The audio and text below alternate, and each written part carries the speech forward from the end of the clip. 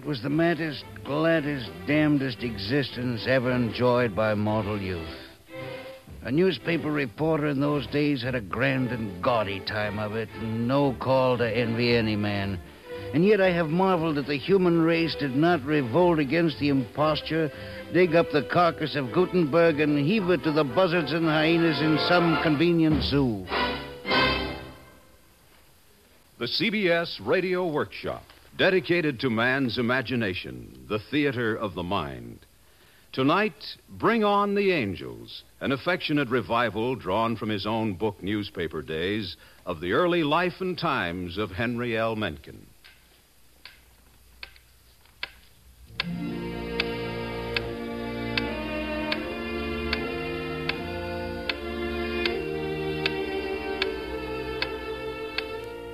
The man in the bed has had a stroke, a being full of gusto and sour joy.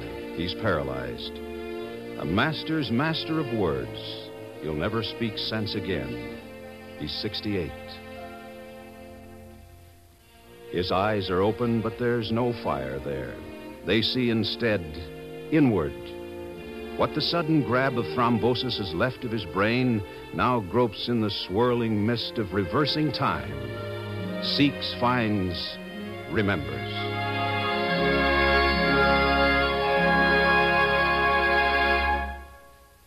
I remember my father died on Friday, January 13th, 1899, and was buried on the ensuing Sunday. On the Monday evening immediately following, I presented myself in the city room of the old Baltimore Morning Herald and applied to Max Ways, the city editor, for a job. Mr. Ways, sir? I was 18 years, 4 months, and 4 days old. Wore my hair longish and parted in the middle, had on a high, stiff collar and an ascot cravat, and weighed something on the minus side of 120 pounds. Sir?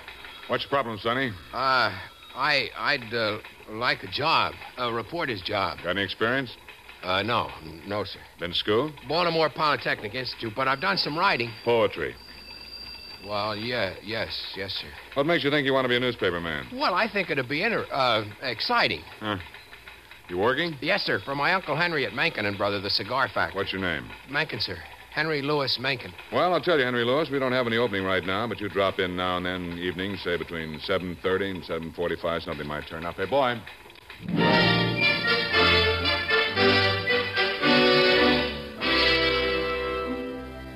The next night, precisely at 7:31, I was back. Max waved me away without parley. The third night, he simply shook his head. The fourth, fifth, sixth. Well, to make an end, this went on for 4 weeks, night in and night out, until Thursday, February 23rd, 1899. I found Max reading copy. For a few minutes, he did not see me. Then his eyes lifted, and he said, casually, Go out to Governorstown, see if anything's happening there. We're supposed to have a Governorstown correspondent, but he hasn't been heard from for 6 days.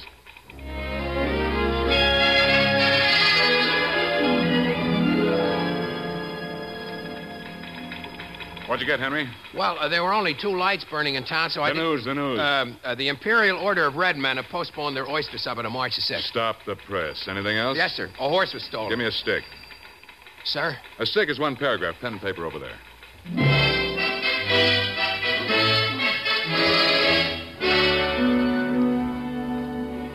I was up with the milkman the next morning to search the paper. And there it was. A horse, a buggy, and several sets of harness, valued in all at about $250, were stolen last night from the stable of Howard Quinian near Kingsville. The county police are at work on the case, but so far no trace of either thieves or booty has been found. He didn't change a single word. I was hooked. I was in print. I was a reporter. I was hired. Sonny, I'm going to give you a start. I'm going to put you on the payroll at $7 a week. If you make good, you get a raise. Well, that's wonderful, Mr. Ways. To $8, and the name is Max. Yes, sir.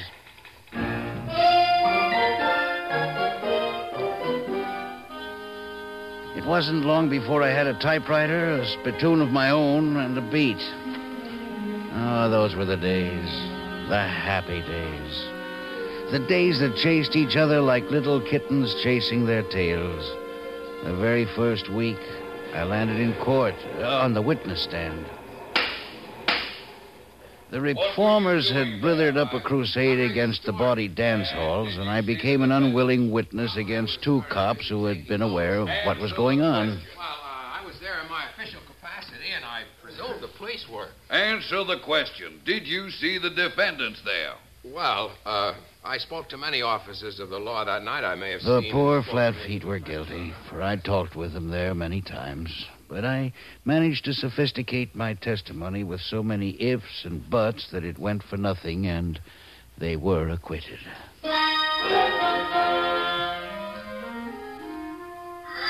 That was my first and last experience as an agent of moral endeavor. I made up my mind at once that my true and natural allegiance was to the devil's party. And it has been my firm belief ever since that all persons who devote themselves to forcing virtue on their fellow men deserve nothing better than kicks in the pants. Hence Mencken's law. To wit, Whenever A annoys or injures B on the pretense of saving or improving X, A is a scoundrel.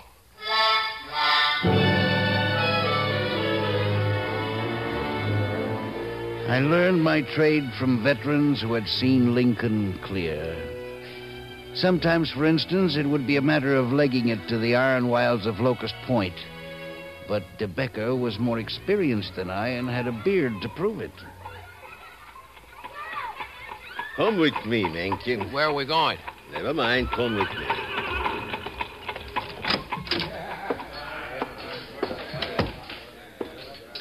Two beers, dark. Again.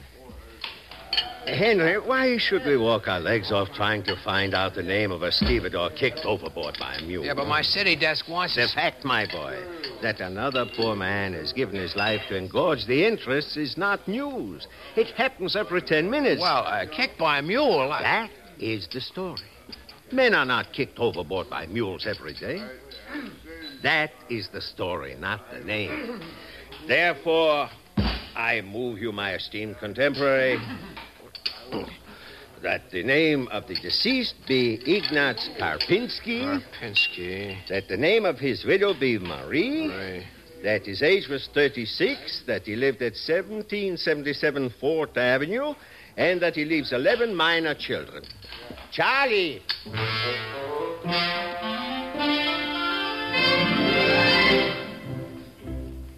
And so the sad facts were reported in all three Baltimore papers the next day, along with various lively details that occurred to De Becker with successive beers. This labor-saving device was in use the whole time I covered South Baltimore, and I never heard any complaint against it. Every one of the three city editors, comparing his paper to the other two, was surprised and pleased to discover that his reporter always got names and addresses right. But we never stooped to faking. Well, hardly ever. Henry, my boy, that was a fine story on the judge and the wife beater. Did he actually... Where's that copy? I quote, "The crime you're accused of committing," thundered Judge Grannon, "is a foul and desperate one, and the laws of all civilized nations prohibit it under heavy penalties. I could send you to prison for life, I could order you to the whipping post, or I could sentence you to be hanged. But inasmuch as this is your first offense, I will be lenient. You will be taken to the House of Correction and there confined for 20 years. In addition, you are fined $10,000. Henry, did Gene Grannon actually say that before he suspended sentence on the poor boob? Well, not exactly. In the bar next door to court, he said he wished... All right, Henry. Nice story. Nice color. Writing. That's the thing, my boy. From now on, $16 a week. But never forget, my boy, that the newspaper business builds its profits on the lifeblood and ambition of youth.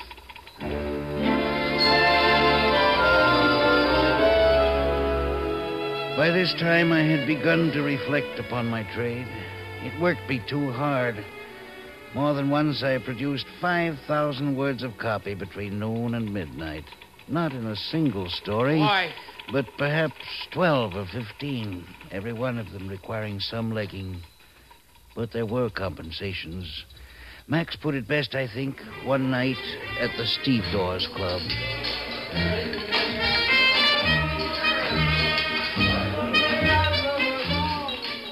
Who touches the hair of yon gray-head dies like a dog. Henry, my boy, you're a good writer. Too good for this trade. Someday you'll get out. Well, I'd like to do a novel or a play. That's right. But where else, my boy? Where else can you see the show from a reserved seat in the first row, huh? You mean light? I mean humanity. 2 beers? Light for me, dark for my nephew here. Humanity, Henry. The rest of the boobs have to wait in line and shove for places, but we get in by the side door. Here's to the Fourth Estate. Long may it slave. Integer vitae scelerisque puris, donegit glory. The Stevedores Club. Max proposed me for membership. I shall be grateful as long as my vital juices flow and tongue shall wag. I learned to drink a potion called handset whiskey. The linotypers throve on it. Now, don't tell the other boys the secret, see? You mix wood alcohol, snuff, tobacco sauce, and coffin varnish. It's the varnish gives it the body. The Stevedores Club. A professional society it was. Met at Frank Junker's saloon opposite City Hall. Max explained the rules to me. Guests are allowed to remain only if they treat the house. Guests are not to include musicians unless they bring actors, to whom guest privileges can be accorded by majority vote. How about that fellow over there? What's he? Him? Oh, he's a street cleaner. They're allowed in on Saturday nights if proof of bath is furnished. He seems to know you. He's coming over. Never saw him before in my life. Now, another privilege here. Reporters get special rates on double crabs, 5 cents apiece. Hey, Max. Now, the 25-cent businessman's lunch is good Max, here, but... Max. All right. Henry, meet my esteemed colleague, Mr. Walters, city editor of the opposition paper, whose dastard name shall never pass my lips in the company of callow youth. Listen, Max, that story about the 2 congressmen who got into a debate in Miss Nellie's music room. Oh, yes, I've been wondering about that one. Well, it's accurate, Max. One of them dented the other's skull with a spittoon. Yeah, that's the way we got it. Max, are we going to print that? Now, Miss Nellie's got a nice reputation. Do we want to run her music hall down? Oh, I wouldn't want to do that, Chuck. Miss Nellie's an awfully good news source. Of course she is. Now, if it's all right with you, I thought we might put the accident up in Mount Vernon Place. The most respectable neighborhood in town. Fine. All right, I'll go along with you. Now, about the spittoon. Well, let's say one was opening an umbrella and the other turned suddenly. Oh, we can do better than that. Say they got kicked by a runaway hack horse. Excuse me. What is it, my boy? Why not make it sound reasonable? Say they slipped on the icy pavement. On the icy... That's all right with me. Fine by me, Chuck. Ice it is, Mount Vernon Place. Set them up all around, Frank.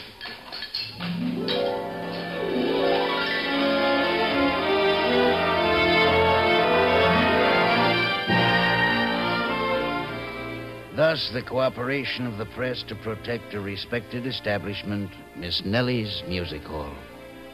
Scoops, beats, there were plenty. But when the city editors agreed on the facts, that is how they appeared. Nor ever did one break his word. There is honor among thieves, editors, and sometimes even editorial writers, giants of the embellished fact, the expanded truth.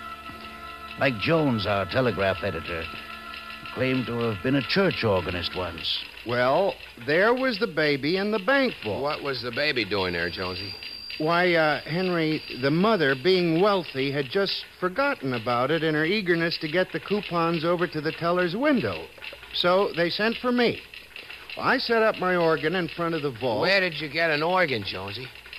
Borrowed it from a nearby sailor's vessel. Now, I fooled around until I found a note that would vibrate steel and shook the time lock to pieces. Whatever happened to the baby? Grew up to be a congressman, I believe. Should have left him be. Boy! Jonesy had one failing. He took to handset whiskey on the job and began scouring the world for ancestors. Whenever the AP would announce the death of some eminent man, he'd stagger into the city room with the flimsy, sobbing piteously. What's the matter, Jonesy? Terrible thing, Max. terrible. What is it, Jonesy? Let's have it, man. Bismarck is dead. Well, what of it? What do you care about him? You don't understand, boss. He was my father.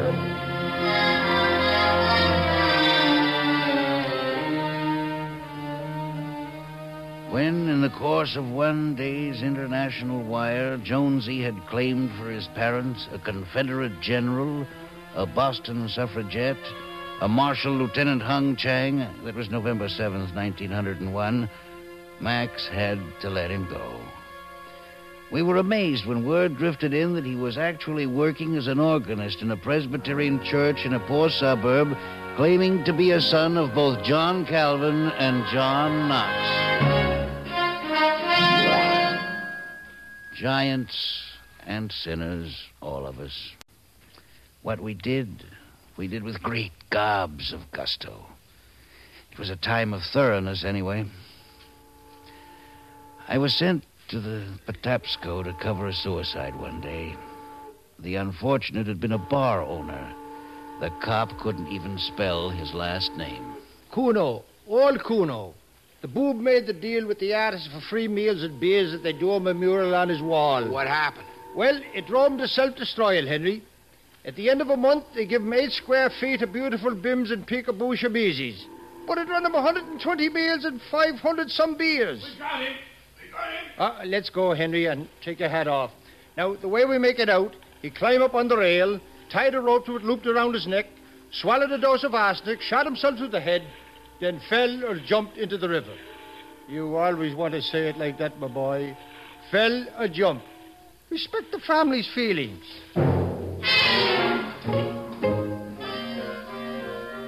Sure, we worked sometimes and hard. Rewrite men were unheard of. Every reporter came back to the office and wrote his story himself. But the Herald City Room was the most modern in Baltimore. It had 2 telephones. Occasionally, somebody would get the right number.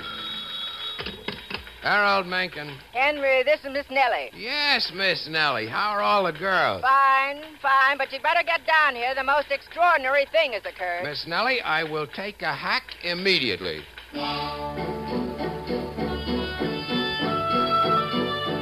Miss Nellie had appreciated my part in moving the Cuspidorian congressman out of her precinct, so she'd called me on this one. Her story was succinct. Peebles, the hack driver, brought her. He says she gets out of the train, climbs into his cab, and says, "Take me to an establishment for fallen women." So he took her here. Did he say why? Because she was so young and innocent, he didn't know what to make of her. So with that, she tells me she comes from somewheres near a bird called Red Lion, P.A. What's her name? Emmeline Barron Blicker. Her father's one of them old rubes with whiskers. Very strict people. Yes, sir. Now, Emmeline had a beau in York, P.A., name of Elmer. Whenever Elmer could get away from his work as train butcher on the Northern Central, he'd come out to the farm and they'd do a little hugging and kissing. Well, one day, old Whiskers caught him at it and hollered Emmeline out of the house. Now, Emmeline was a great one for reading books, so while she packed a carpet bag, she remembered what girls in books done when they lost their honest name. They rush off to the nearest city and take up a life of shame, and their name is rubbed out of the family Bible. Well, why didn't she go to Philadelphia? Henry, nobody in their right mind goes to Philadelphia. What do you want me to do, Miss Nellie? Print the story and ask Papa's forgiveness? Oh, no. This ain't for printing. I just want you to give the little girl some advising. I got her under lock and key upstairs. Now, would you, Henry? You're a writer. You can do it.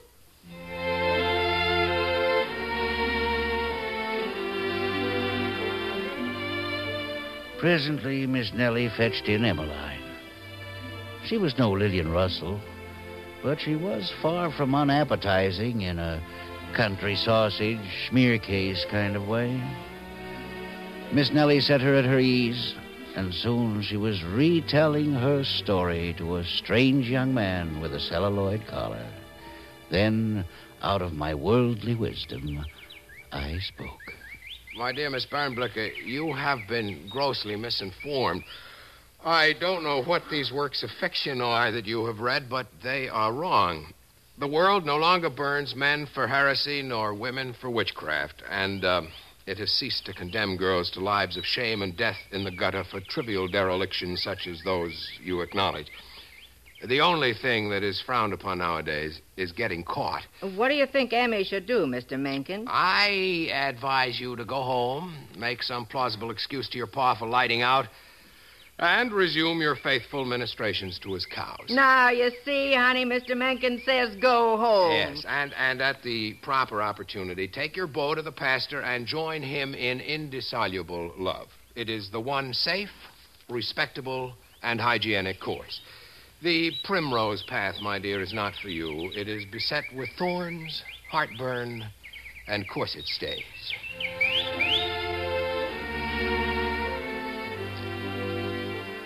All the ladies of the resident faculty wept copious tears, took up a collection to which I added $1, the coachman another, and Miss Nellie ordered a box lunch for the triumphantly repentant return to the parental pastures. Emma promised to send Miss Nellie a picture postcard of Red Lion showing the new hall of the Knights of Pythias, but it never arrived.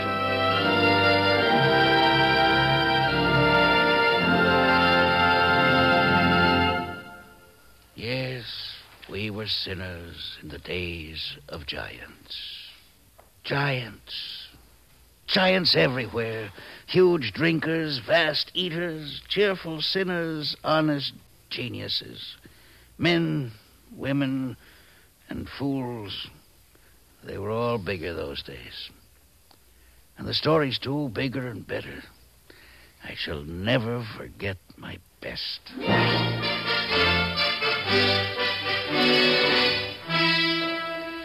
At midnight on Saturday, February 6th, 1904, by which time I was city editor, I put the Herald to bed, then joined the exercises of the Steve Dawes Club until 3:30. Catching a Nighthawk trolley, by 4 o'clock, I was snoring on my celibate couch in Holly Street.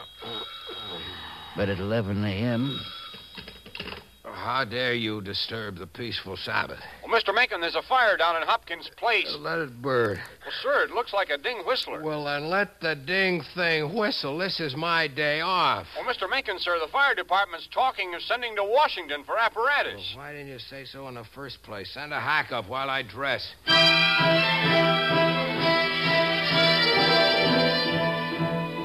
I hoisted my still malty bones from my couch, and 10 minutes later I was on my way to the office. That was at about 11:30 a.m. on Sunday, February 7th.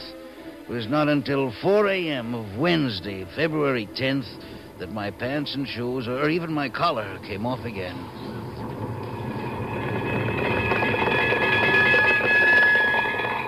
But what I had walked into was the great Baltimore fire of 1904, which burned a square mile out of the heart of the town and went howling and spluttering on for 10 days. I can remember the 8-column streamer head I wrote when 3 days later, Burned Out, we finally printed in Philadelphia. Part of Baltimore wrecked by greatest fire in city's history. We had a story, I'm here to tell you. Was there ever one that was fatter, juicier, more exhilarating to the journalists on the actual ground? Apparatus from Washington, Philadelphia, Pittsburgh, New York, every block in Midtown on fire. I need men. Cliff, get on the phone, check the bars and the poorhouses, find me printers and reporters. If you need 20 pages, take them. If you need 50, take 50. They're dynamiting in the next block. All right, everybody out, everybody. Where are we going, boss? Out of here. We'll operate out of the Sloan Hotel. Everybody out!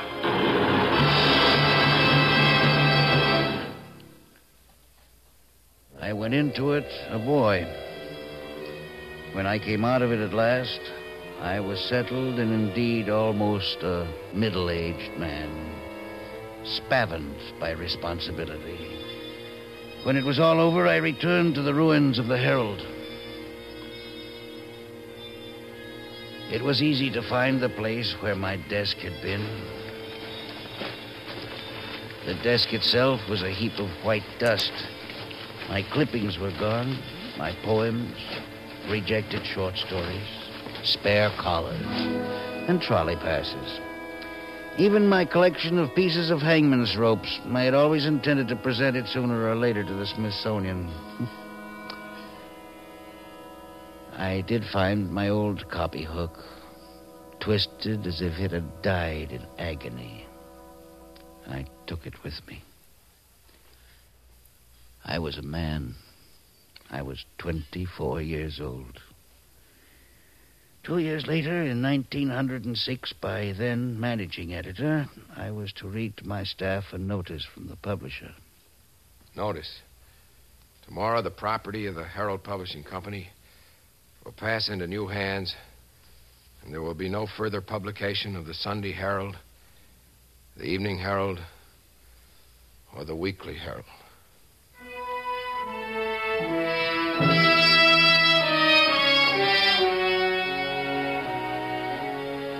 In my desk, I had a volume of stories by a new writer named Joseph Conrad.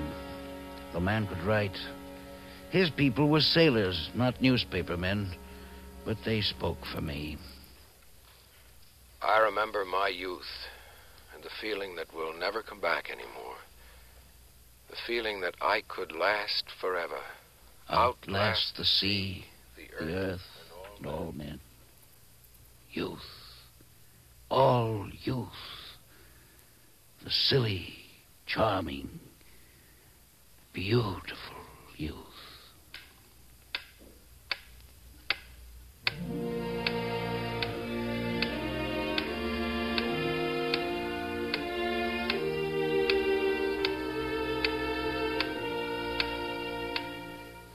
The man on the bed has had a stroke, but he shifts his eyes. They fall on a twisted, agonized, old-time copyhook nearby on his desk.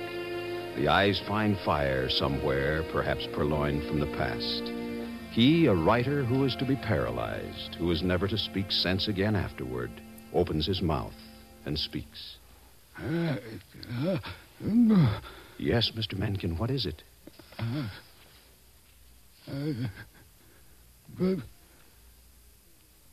Bring on the angels.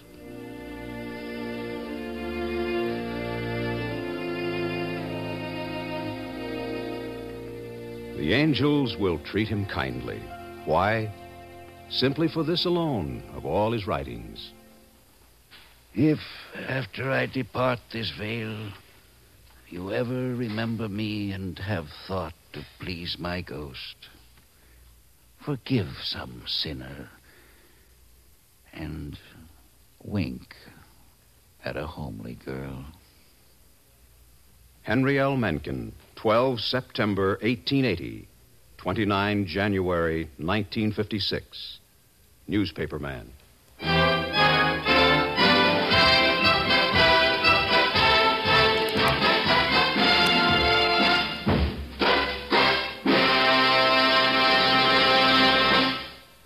The CBS Radio Workshop has presented Bring On the Angels, from the notes of Henry L. Mencken, as dramatized by Alan Sloan and produced and directed by Paul Roberts. The music was composed by Ben Ludlow and conducted by Alfredo Antonini.